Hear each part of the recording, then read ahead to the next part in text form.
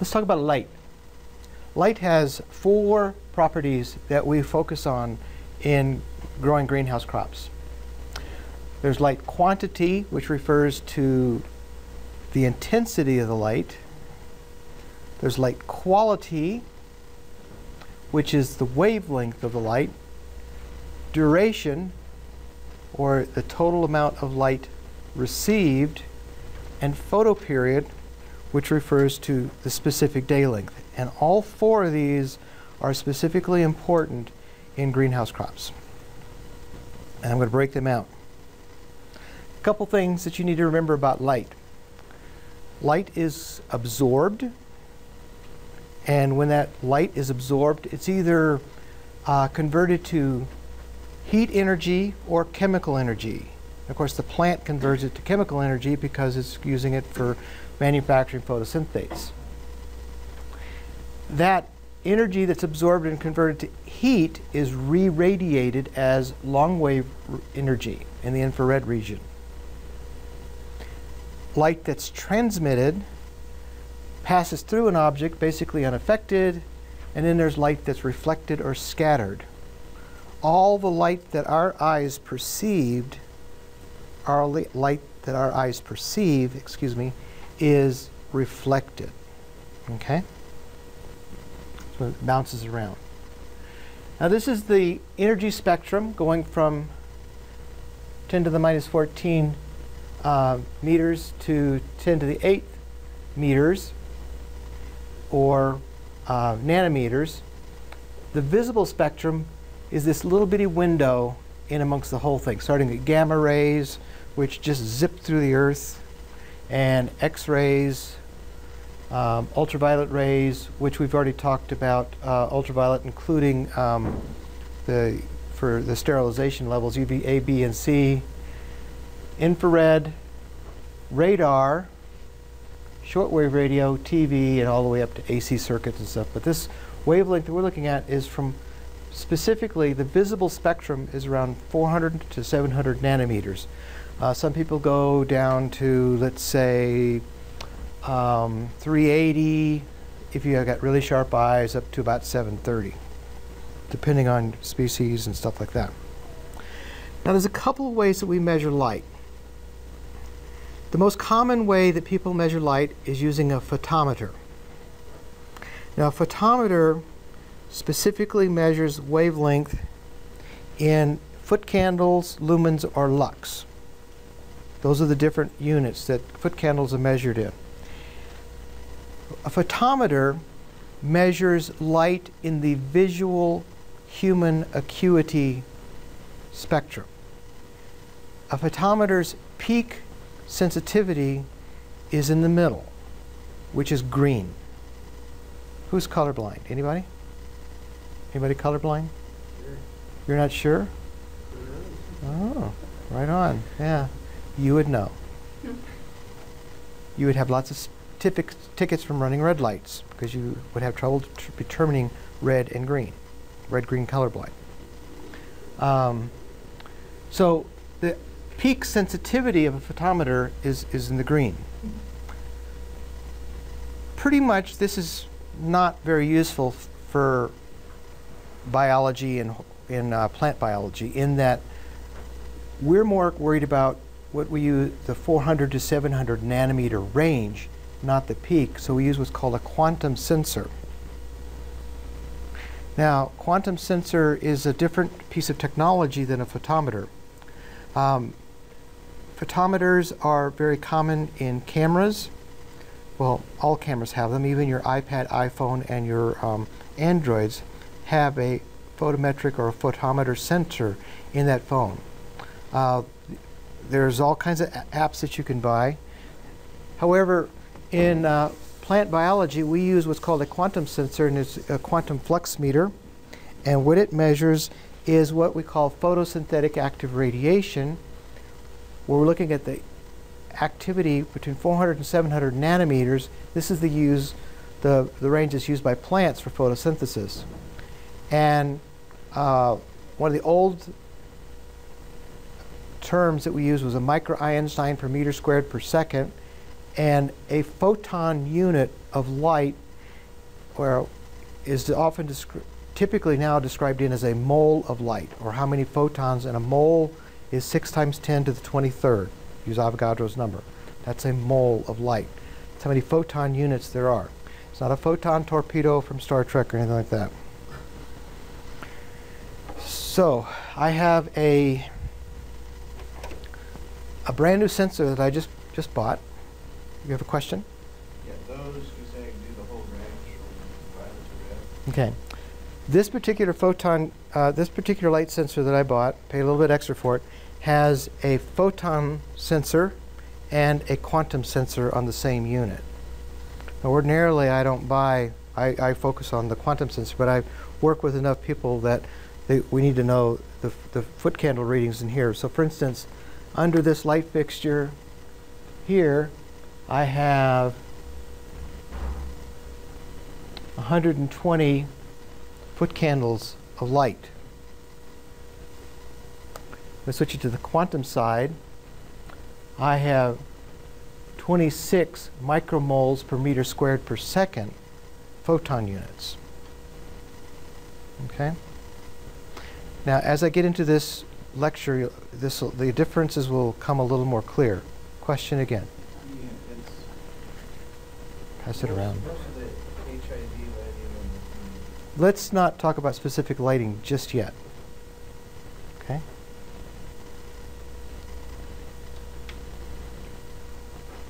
So your cameras and your light meters, and if you go to the ORCID websites, the ORCID websites have done a really good job of giving you conversion factors where you set your ISO of your digital camera to whatever, like ISO 100 or something like that, and lock it in. And you set it between the f-stop and the shutter speed. It'll give you what the light intensity is in either foot candles, lux, or lumens, but not photosynthetic active radiation, because it's not in the wavelength specific for a plant. It's the wavelength specific for the camera, and the camera relates to your eyes. Okay.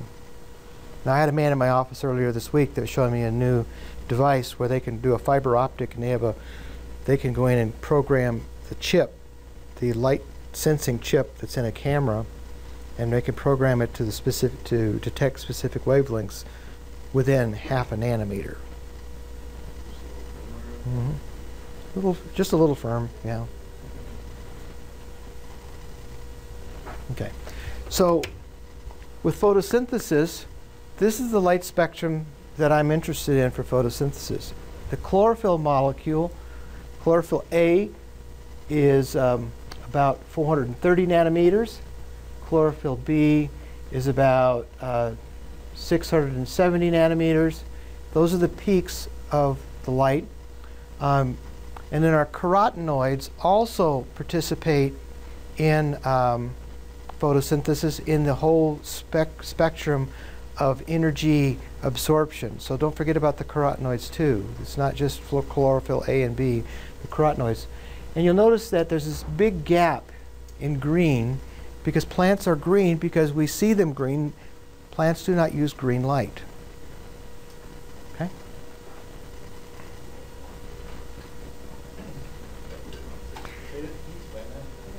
What's that? Plants are green because they reflect, the chlorophyll molecule reflects green radiation, and you see green light. So if you've ever asked to do a science fair, this comes up all the time if you're a science fair judge for a bunch of third graders, and it's a lot of fun.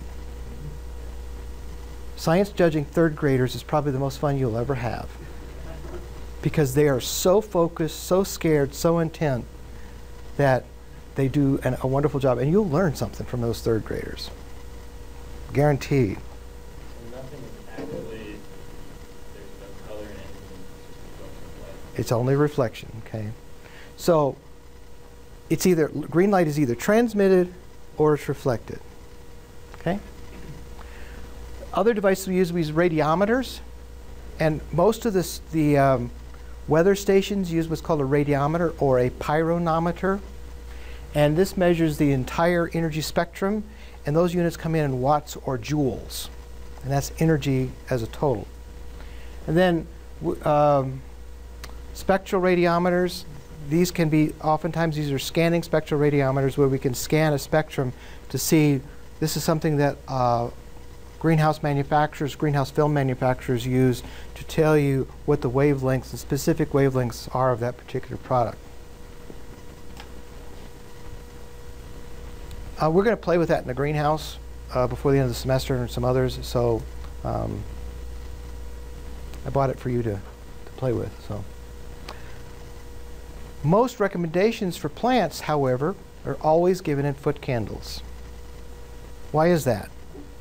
Foot candle meters are cheap. The sensor is inexpensive.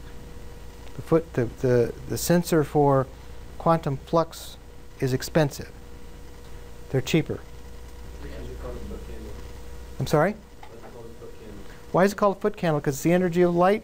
A candle light 1 foot away is 1 foot candle. That's the standard. So. No, lux is the meter. Lux is the metric. Or lux is the meter. So what you just had me down there was meter squared. Right. Now, lux gets into a whole other area. Range of light intensity anywhere from 12,000 foot candles on a bright summer day to 300 foot candles on a winter day. Most plants will max out in their photosynthetic efficiency at about 3,000 foot candles if that leaf is perpendicular to the light source. Remember the early part of the class we talked about angle of incidence? It's coming back. So this is CO2 exchange. This is how we measure light efficiency and light intensity. And this is for house plants, and I can't remember exactly which species this is for. But we have what's called the light compensation point. And what the light compensation point refers to is the light intensity where we have net photosynthetic gain. Below that compensation point, we have respiration and photorespiration, and the plant's actually consuming more energy than it's gaining. We can shift this light compensation point between species. For instance, the light compensation point is lower for a shade plant, forest floor plant or something like that, where the light compensation point is higher for plants that are sun plants. You know, we have sun plants and shade plants. Some plants do better in sun or shade. However, I can acclimate that species and shift this light compensation point. One of my favorite things to do is to go into a big bank that's got a brand new shipment of Ficus benjamina that have been there about 2 weeks, and I love to walk up when nobody's looking and shake the snot out of it. What's going to happen? The leaves are going to fall off. The leaves are going to fall off are the non-acclimated sun leaves. The new leaves that don't fall off are the ones that have been growing since the plant has been there, and their light compensation point has been shifted because they're adapted or acclimated to that condition. So this is a critical thing if you're going to do foliage plant interior scape management, is acclimating your plants to that new light intensity. That's the take-home message of this graph right here. Do the shape of the leaves change? Do the shape of the leaves change? They can change. Actually, what happens is the specific density of the leaf changes. A sun leaf is smaller, denser, has more layers of palisade parenchyma. A shade leaf is bigger, wider, and thinner, 1, maybe 2 layers of palisade parenchyma. So the shade leaves are typically larger, and you know what? They weigh the same. Same mass, just broader and thinner. Good question. So photosynthesis, a leaf typically, they max out at about 3,000 foot candles, but yet a whole plant won't be saturated until about 10,000 foot candles. Why is that? Leaves are shaded by other leaves, and also not all the leaves are facing the same way. Okay? Some crops, only 1,000 foot candles, like African violets. Foliage plants, some are burned the foliage is actually burned at brighter light. Big old shade leaf, it's not necessarily a bad thing to. Big old shade leaf is not necessarily bad, that's right. So when the light gets, it's your goal as a grower to give the right intensity to your plant. Decrease the intensity in the summer with shading, increase in the winter with maybe supplemental lighting.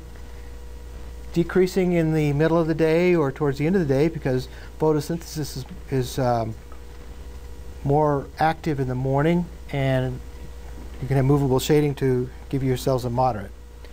To maximize photosynthetic active radiation, less shading, less superstructure, better glazing, clean, make sure your angle of declination is the same.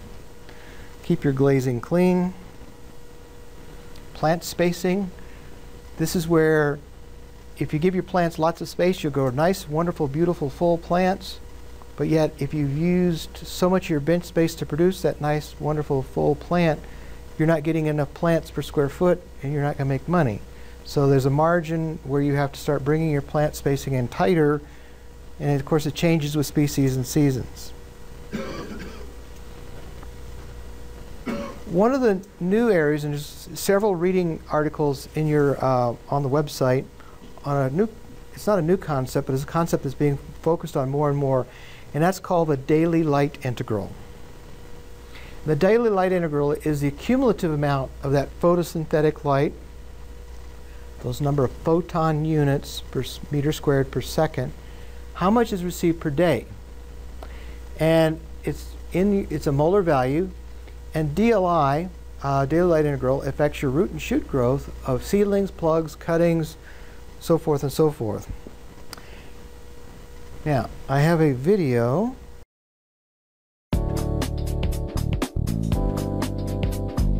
Welcome to Floracast, the podcast for greenhouse growers. Floracast is brought to you by Greenhouse Grower Magazine in conjunction with the University of New Hampshire, North Carolina State University, Kansas State University, Cornell University, and Purdue University. This week's podcast is from Roberto Lopez of Purdue University. Welcome to today's podcast, where we'll be talking about daily light integral and how it affects your greenhouse crops.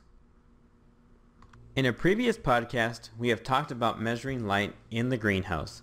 Today we will review some important concepts and then talk about daily light integral. Plant growth is driven by photosynthesis, which converts water, carbon dioxide, and energy from light into carbohydrates that plants use to build cell walls and organs. However, less than half of the energy from the sun falls within the photosynthetically active range, or PAR, from 400 to 700 nanometers. Increasing energy in the PAR range up to an optimal light intensity maximizes photosynthesis, which increases plant growth and crop quality.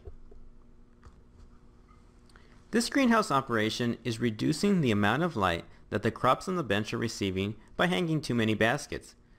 The only way to determine if the crop on the bench is receiving enough light in the PAR region is to determine the cumulative amount of light received over time.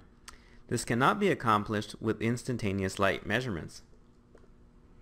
The term daily light integral, or DLI, describes this cumulative amount of photons of light in the PAR region that an area or location receives during one day, as we can see in the figure.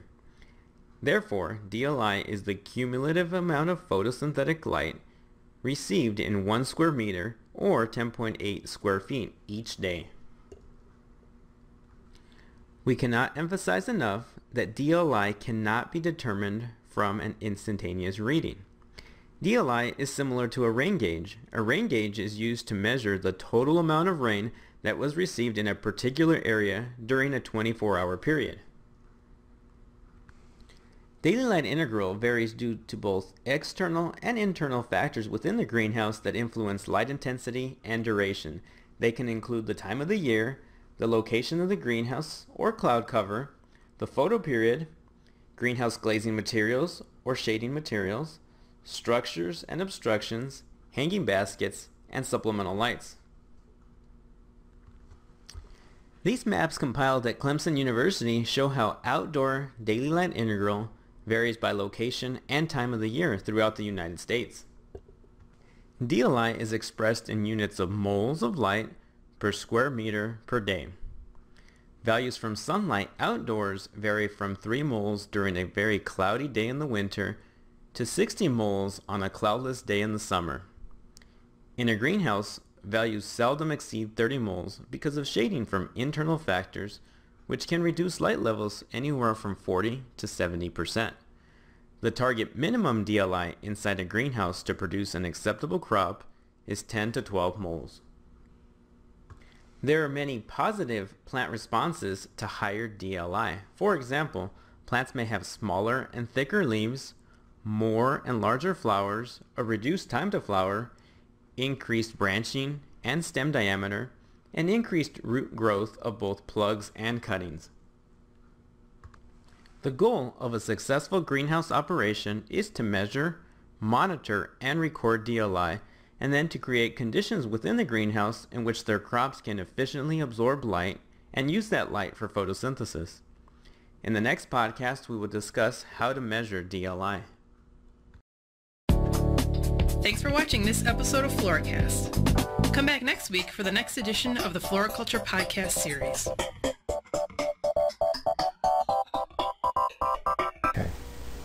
So here's some examples of the work that they've been working on, and this is published by Ricardo, who just did the video podcast, and Eric Runkle at Michigan State. You can see where all they're doing with these New Guinea impatiens plugs or cuttings, where they're monitoring the after 16 days of propagation, DLI 1.3 moles per day all the way up to 10.8 moles per day, and where it's taken more than 30 days at the DLI of this rate per day up to here, and we're actually using, if you were to normalize this over the number of days and just calculate the DLI itself, they would all be the same. So, but you can see how the DLI impacts this question. Are you going to tell us how to actually measure DLI? How we're going to calculate DLI? I have a DLI meter that we'll use in lab. Okay, and I'll show you some meters to measure DLI. Yes? So is it, what moles? Is it photons? Photon unit, a mole is 6 times 10 to the 23rd photon units of light. And that's accumulation of between 400 and 700. Photons Yeah. per meter squared. Right, photons per meter squared per second. And we're just collecting how many photon units per meter squared per day in this particular sample.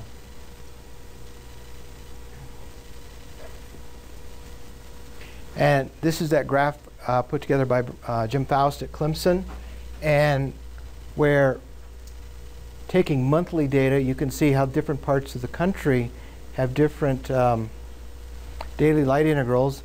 It's basically, more than anything else, based upon your latitude, but is also based upon cloud cover and positioning of the sun and so forth. And again, this is from Jim Faust's data, where a cloudy day in December, you're only getting about 3 moles per day. On a sunny day, you're getting 9 moles per day.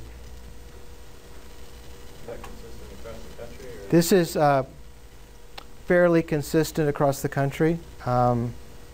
This was probably collected at Clemson University, which is in South Carolina.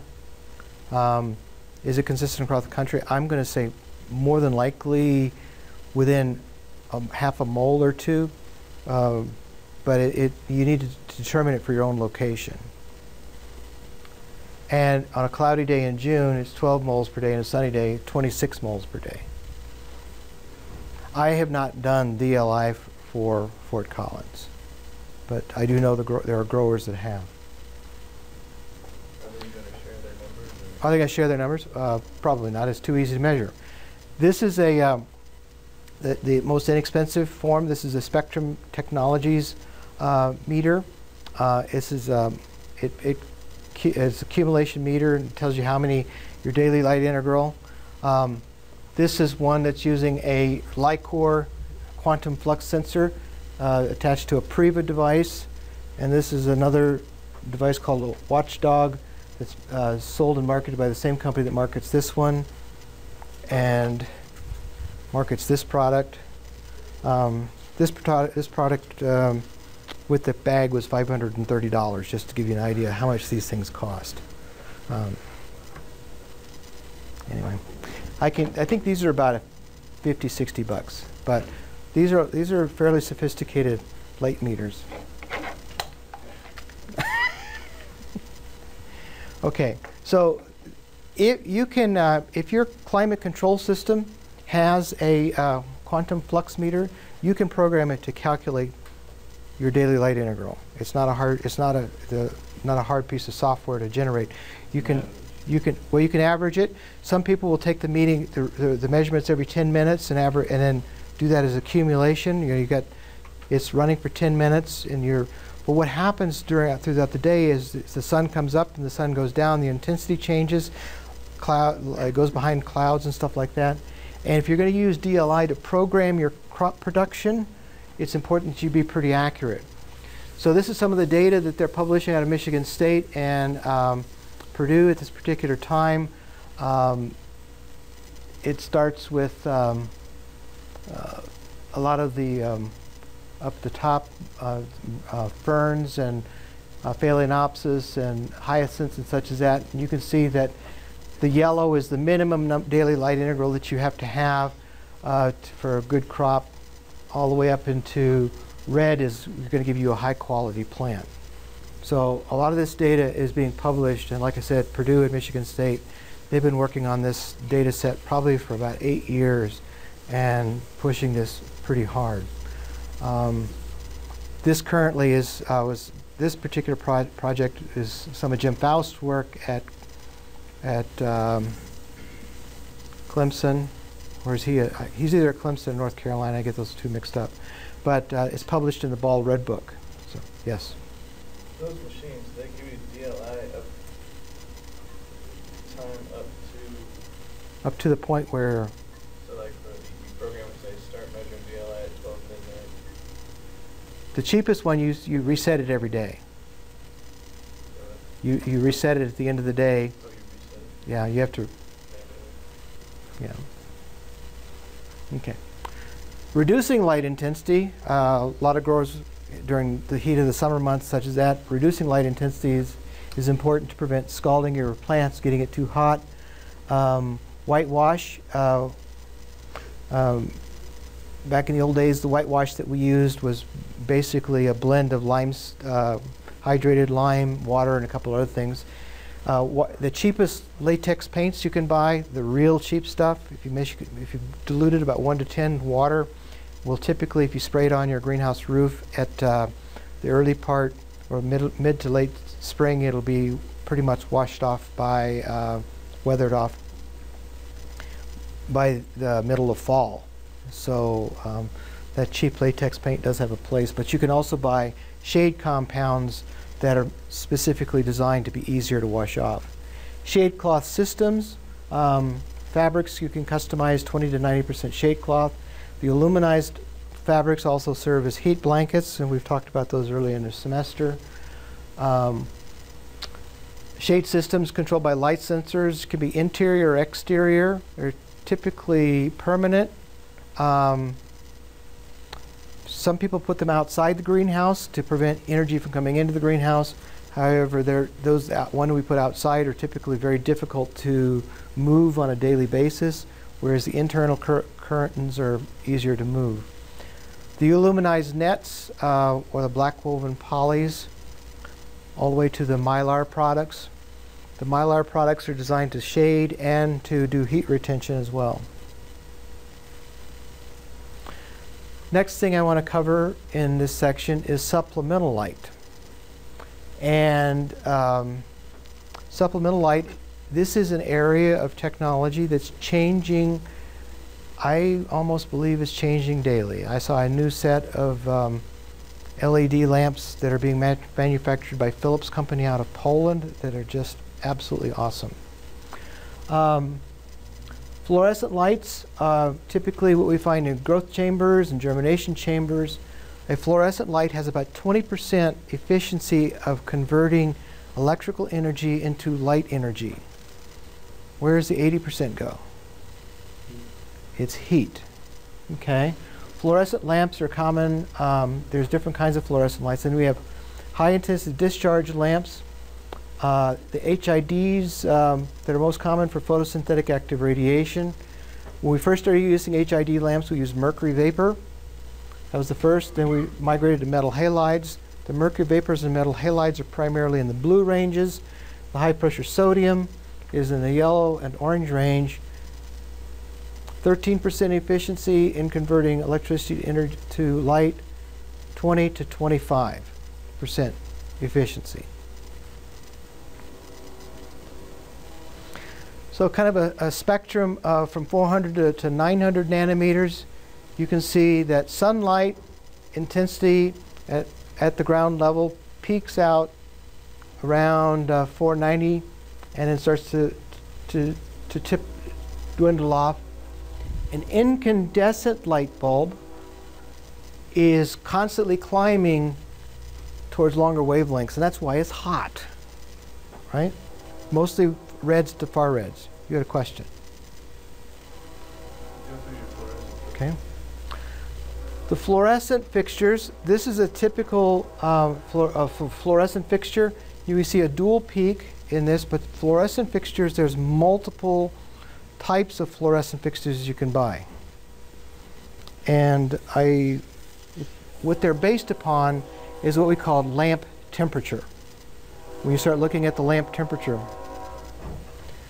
a high pressure sodium light, now this is a chart that I put together that blends together the temperature of the lamp and where it is on the color spectrum.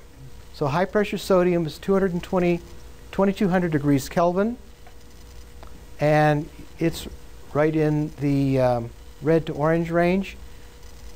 A standard incandescent is 2700 degrees Kelvin. It's right between orange and yellow. Halogen lights, which a lot of people buy halogen lights because that has a high efficiency of converting electrical energy to light energy. And the halogens, about 3000.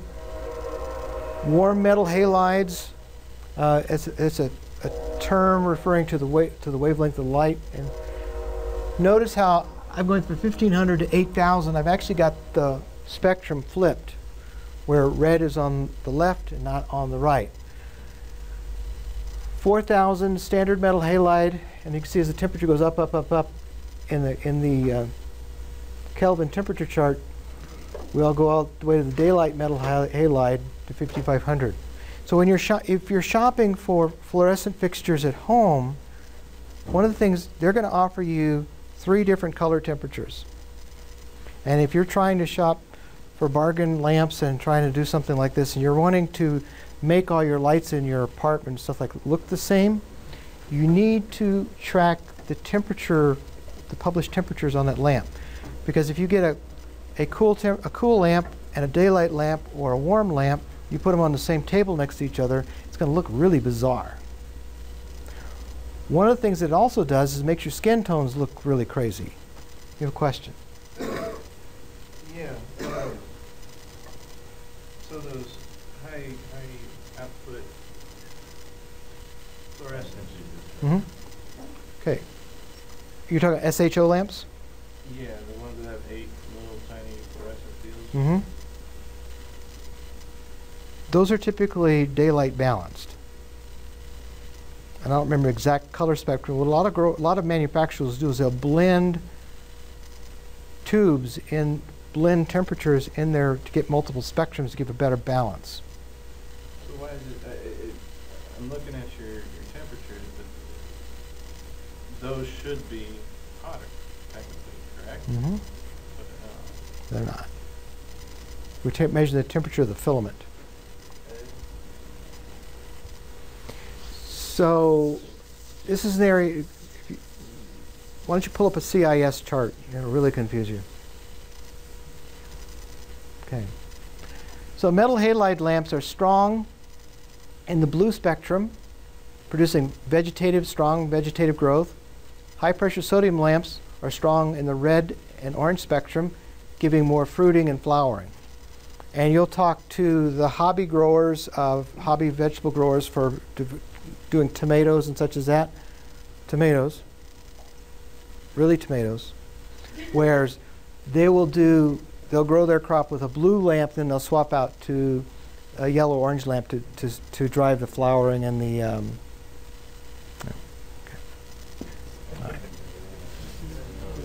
fluorescent lamps.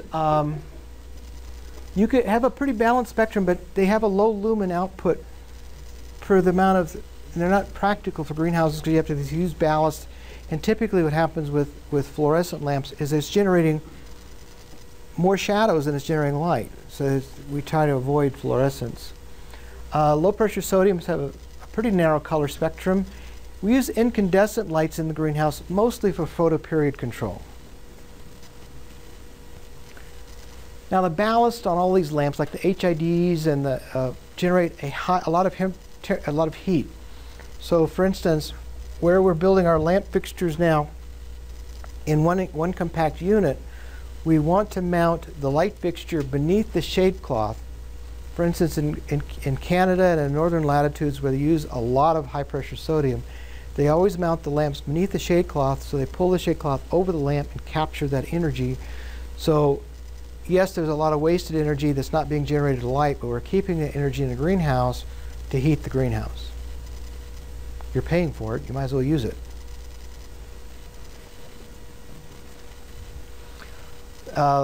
Here's some HID lights in a plug house. These are not particularly my favorite because those domes give a lot of energy. Fluorescent lights are very common. Oftentimes fluorescent light fixtures for African violets, you can run an African violet lamp under fluorescent lights without any other supplemental light 24/7 because they're not photoperiodic and they're just based upon the cumulative number of photon units. So you run your African violets 24/7. And here's a high pressure sodium lamps are on. You note the yellow cast in the photograph? The yellow cast is the light. Question?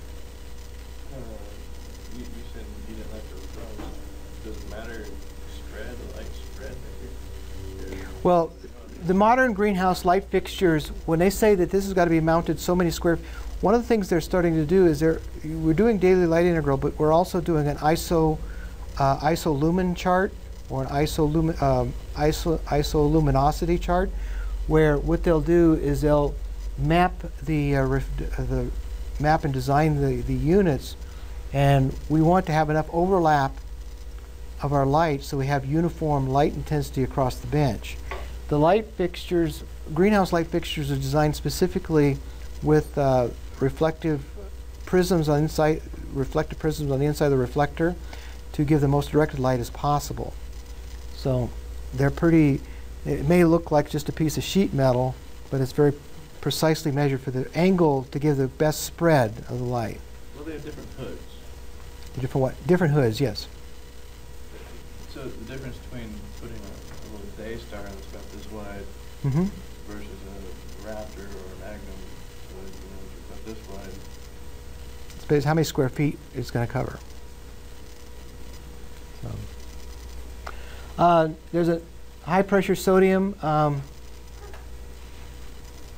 This is mine. What, 1,000 watts? That's 1,000 watt.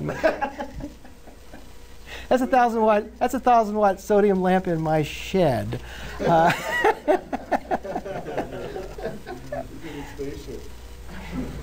And I worry the neighbors. Hmm? Yeah, well. I can read the newspaper in my bedroom from that light, yeah. And I'll be starting that this weekend, yes. All right, back to the hoods, I'm sorry. Of those greenhouse hoods, they were small. Yes. Why wouldn't you want a bigger spread? Well, the lamp is mounted way high, and it's diffusing the light out a long ways.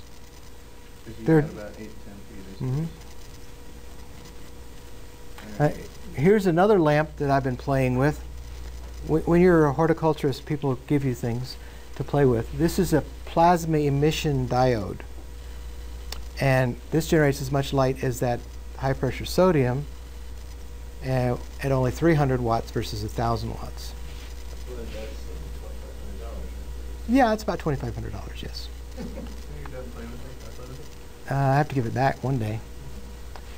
So, and this is the spectrum where we've measured the wavelengths with a scanning spectrophotometer for the plasma lamp versus high pressure sodium. So you can see the high pressure sodium is very high in certain peaks, but yet the LEP is more spread out. So, and they make just about, that's the plasma lamp, and you can see it does just about as good production with different species. So, What about the red side? what about the red side? It's a little low on that. So light quality effects, photosynthesis.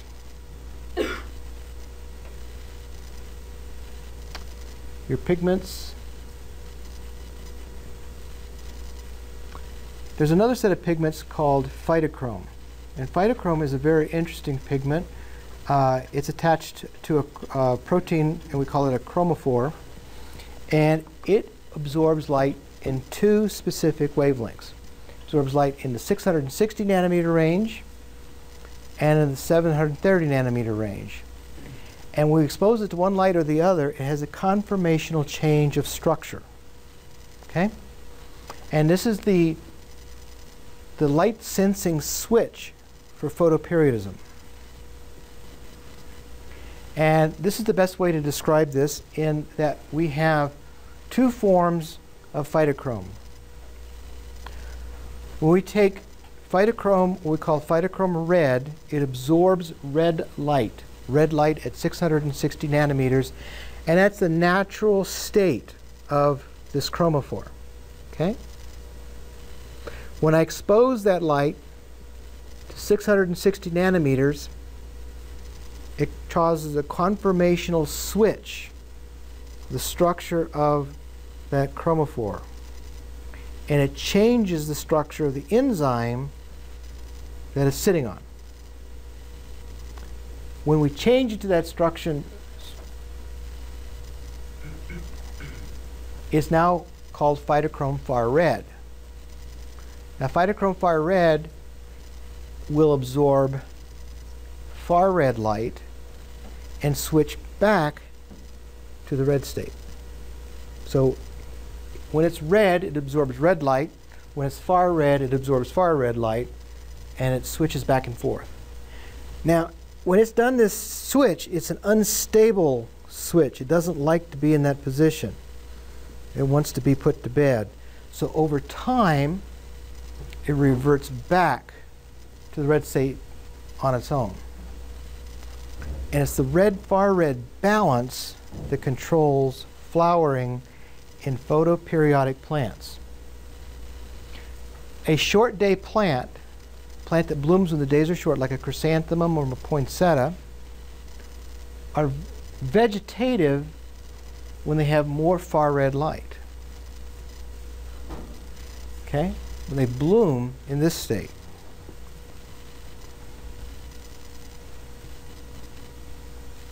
So the leaf is the sensor to this, and it's based upon the time of day. And the holy grail of botany is that chemical that's translocated from the leaf to the meristem to tell the meristem to change from a vegetative meristem to a flowering meristem. That is the holy grail of horticulture. Okay. So our leaf is absorbing, perceives the light change. The darker period, or we call it the nicta period, that's the period of perception, and the longer that darker period is, the more likely it is to bloom. So really, a short day plant is not a short day plant, but a long day, long night plant, because it's the night period is more important than the day period. So you can actually play with plants. You can play with it. all day. 3-4 hours. Absolutely. So for instance, two plant types. I go to a chrysanthemum, which is a short day plant, and henbane, which is a weed, a long day plant. 4-hour photo period, 4 hours, 20-hour night period. We have blooms with a short day plant, long day plant, no blooms. 8 hours, blooms, no blooms. 12, blooms, no blooms. The critical photo period for chrysanthemum is 12 hours, 15 minutes. And you can see now we have no flowers. At 16 hours, the long day plant is now blooming. 20 hours, no flowers, flowers. 24, no flowers, flowers. So what is the evolution adaptation that's driving this? Can you answer the question or yes? I'll come back to your question in a minute. Latitude. What's that? Latitude? Latitude. So a short day plant, what latitude would you imagine is they're indigenous to? Where? Southern, very far south. Very far south, or closer to the equator. You're right. Why is that? This is a photoperiod response, and if it's blooming in the fall and into this, well, we bloom plants in the fall. Our mums are blooming in the fall. Is that a good thing for the adaptation of that plant? It is not, because short day plants like poinsettias and mums, those plants are adapted to latitude similar to south of Mexico City. And what happens in November, December, and January at these southern latitudes, or the latitudes closer to the equator? It's the rainy season. It's when the plant's blooming to set seed. Long day plants, most of the obligate long day plants are grasses, native to parts of the Great Plains and northern Great Plains and areas like that, where it's the best time to set seed. They'll set their seed in the summer flower and set seed in the midsummer, and the seed comes off, and it'll go through a germination process, go through the vernalization process, and be ready to go in the next spring. It's all the cycle of life. Your question. Okay, so conceivably a guy could set up 4 or 6 4-hour periods where during the dark period the root generation is. You're getting into carbohydrate balance that I wasn't planning to cover in this class. But So- it's all you can keep it in veg. Yes, virtue you of keep it in vegetative stage. For instance, this is a chrysanthemum propagation house in southern Florida, and they keep this house vegetative year-round by lighting these lights. And they're running, because when they're growing propagation material, they don't want blooms. They want vegetative growth. They want it to bloom. Okay? So they'll keep those under long days to keep them vegetative. This is a chrysanthemum, and this is from my front flower bed. Get the shade on the back. What's going on here? That little This light. picture was taken. Those little LED lights, no, they're not generating enough luminosity to impact everything. Those are what I bought at Big Lots for $1.50 a piece on sale. Oh, that's the side that's close to your shed. Not bad, not bad. Actually, right here is my garage, and we leave the lights on the garage at night on the outside. So there's a light that's on 24 hours a day, and it creates that thing. My wife thinks she hates this, but I love it because I'm a flower nerd. But that's what's going on. So it's that sensitive to light. So we take advantage of this in floriculture, like you were thinking. So again, back to our short day plant and our long day plant. Winter months, the natural photo period in the winter months, we have a 10-hour day, for instance, and a 14-hour night. Short day plant's going to bloom, a long day plant's not going to bloom. Well, I want to change that. So I'll light it, and we typically use incandescent light because it's stronger and richer in the red range, and they're cheap to hang, real cheap to hang. 6 hours, all we have to do is give them a 6 hour on the beginning or the end of the night period, and we've interrupted that flowering cycle and maintained the plants in a vegetative state. However, research has shown that if we do what's called a night interrupt, that does the same thing as 6 hours here or 6 hours here with a 2-hour interrupt, actually has more precision. I don't have an answer for that, and I haven't found one, but we have more precision in our flowering control to break that up. So what's good about this is because typically to install that much wattage of light in a greenhouse complex, to light the whole thing at one time, it's not going to happen. You're going to blow your panel. So what a grower will do that's got lots to do is he'll light one section, one section, one section, one section, one section, until they get the cumulative, because this is a cumulative photon units in this wavelength. Okay? Summer months, 16 hours, exactly reversed, but if I still want to bloom those mums in the summer months when the days are long, I'll pull black cloth and get the same effect. This is why we can grow chrysanthemums 12 months out of the year. Right, though. You doing that 2-hour interrupt? Mm-hmm. Because wouldn't you give all the different things that you were doing with your thumb time to go back to the normal state? Exactly. That's the point. I've heard that it can totally send plants into like shock and like turn them hermaphrodites or. No. That's not true? Turn into, no. I'm sure. No, they're not no. It won't change this. It won't. This is typically not going to change the sex of the flowers. No.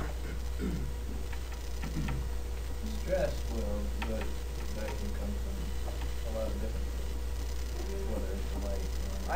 I was just already told them everything. And one of the things we've been playing with up until about 2 years ago, we were looking at the red, far red balances to see what we could do. And I've got some light. I've got some LED lights that actually are wavelength specific in the 630 nanometers, and we were trying to offset stray light because stray light or scattered light at our greenhouses at PERC, I have a lot of problem with getting the greenhouses dark enough at nighttime to bloom the poinsettias efficiently, and I get lots of light pollution from the number one, the parking lots that they're building, and my biggest problem is the sorority house across the street. If I was a father of young girls, I would want more lights on that parking lot, but it's an issue for me. So stray light is a big issue with blooming flowering crops. So light pollution. The switching them on in the middle like that, it won't shock them? Well, it interrupts the phytochrome degradation process, yes.